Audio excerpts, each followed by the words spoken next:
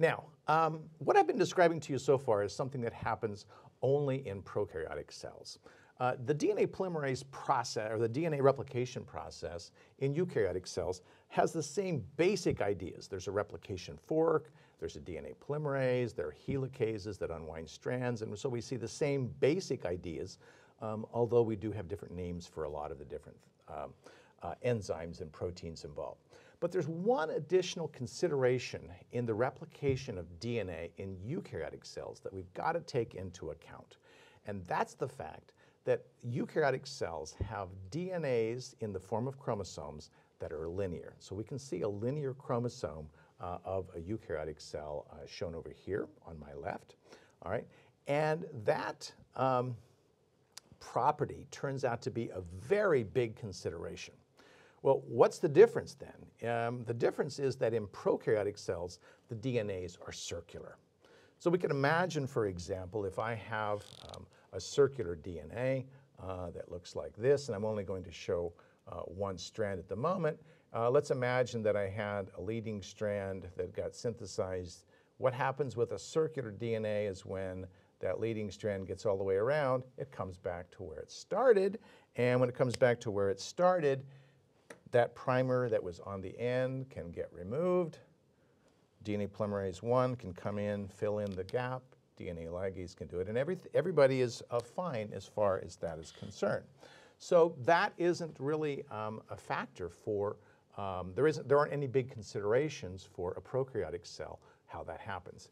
In a eukaryotic cell, however, there are other considerations, and they relate to the fact that, first of all, an RNA primer is needed, and second of all, that replication can only occur in the 5' to 3' direction. They're kind of like the considerations we had for lagging strand synthesis.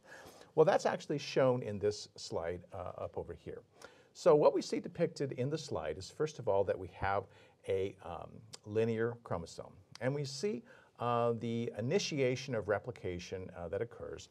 And the initiation of replication occurs when the primase enzyme makes an RNA primer. That's going to happen at the 5' end of a brand new strand, which will of course be at the 3' end of the complementary strand where the replication is occurring.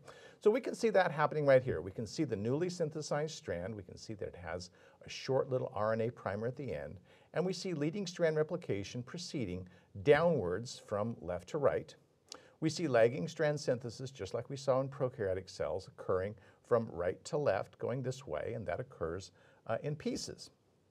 We see replication completing itself all the way out here, so that when we are done, we started with 2 strands up here, and we end up with 4 strands down here. So what's the deal? Well, the deal is that if you remember, we had to put an RNA primer at the 5' end over here. If we look at the complementary strand, the complementary strand, of course, has a 5' RNA primer way down over here. Well, so if we remove that primer, then how do we fill in the gap? Because, well, you say, well, use DNA polymerase. Well, we can't use DNA polymerase because DNA polymerase requires a primer to start. We've just taken the primer out. Well, can we put a new one in? Well, we could put a new one in, but it would still be RNA. So what that means then is when cells try to replicate a linear chromosome using the system that I've described to you before, there are sequences at the 5' end of each strand that will have an RNA primer that when it gets removed is lost. So now if we have this lost piece that's there, when that new strand gets resynthesized, okay, gets copied in the next round of replication, that sequence that was at the end is going to be missing, okay? So each round of replication is going to result then in a shortening of the DNA compared to the round of replication before it. That means that the ends of the linear eukaryotic DNA chromosomes shorten with each round of replication. It's a very important consideration. Now, there are implications for that, and there are all kinds of thoughts about how that might relate to aging and lifespan and so forth, which really isn't what I'm going to talk about here.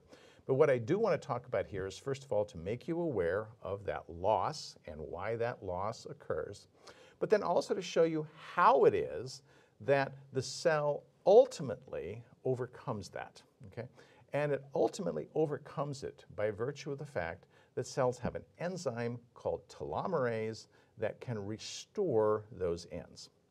Well, in most cells, telomerase, which makes those ends, is not active. But before I talk about telomerase, I've got to say a little bit about what those ends are.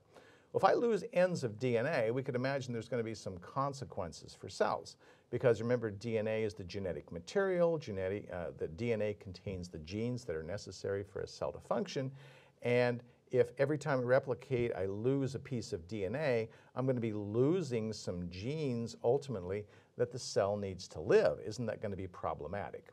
And the answer is that if there weren't some protective system in place, that would be very problematic. Cells wouldn't last very long.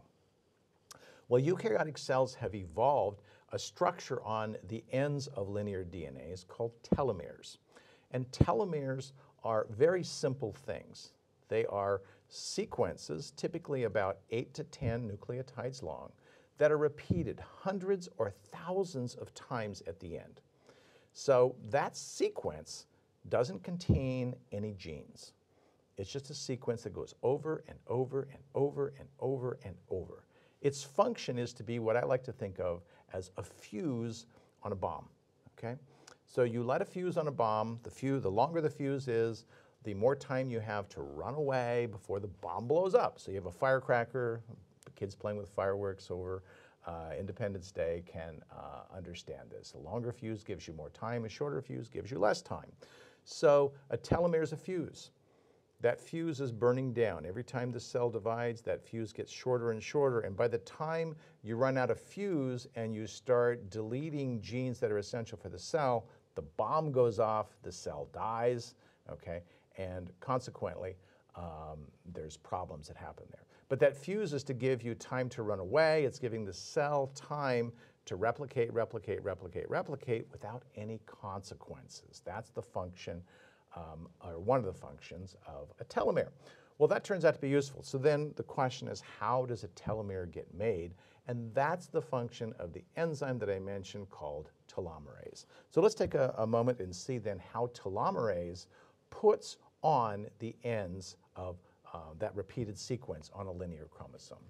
So telomerase is an enzyme, and as I mentioned in class, this is an enzyme that isn't present in all cells. So my skin cells that are here, for example, don't have active telomerase. We find telomerase active in fertilized eggs. So telomeres, for example, get put onto that repeated sequence, gets put onto the ends of linear chromosomes back when we were fertilized eggs. It's also present in some stem cells, so that stem cells can regenerate telomeres.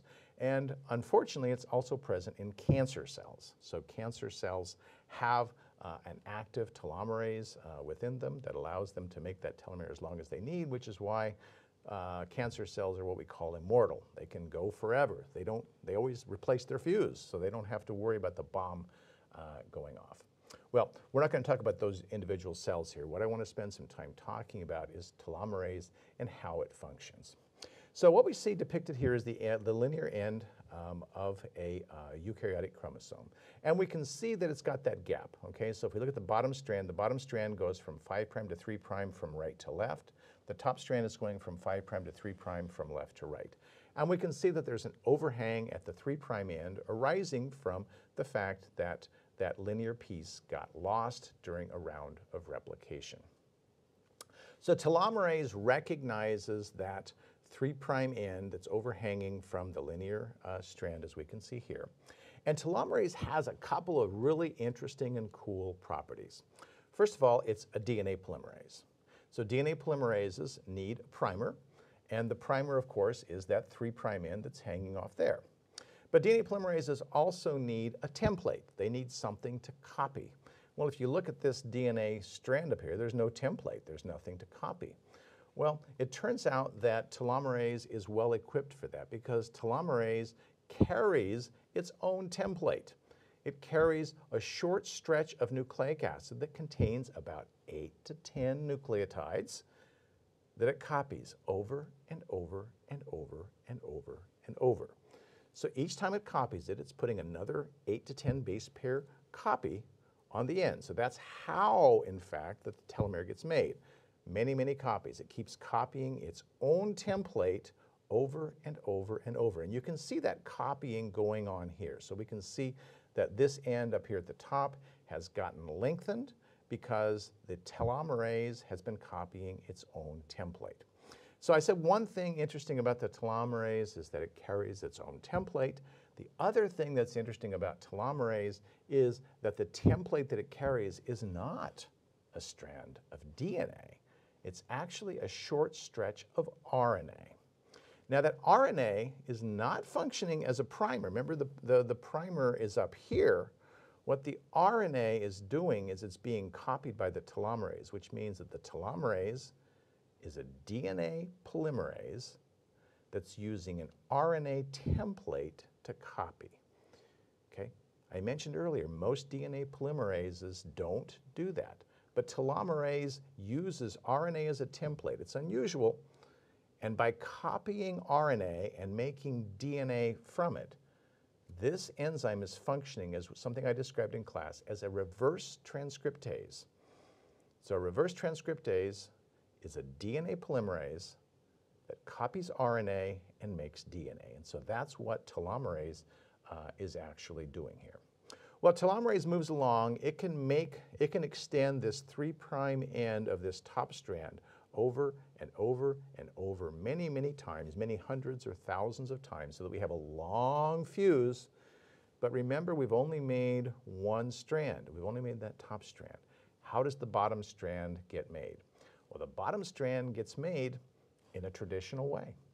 The traditional way is that primase comes in, it says, oh look, there's a single strand of DNA that I can copy. It makes a little short stretch of RNA, and then DNA polymerase 1 or 3 comes in and fills in that gap.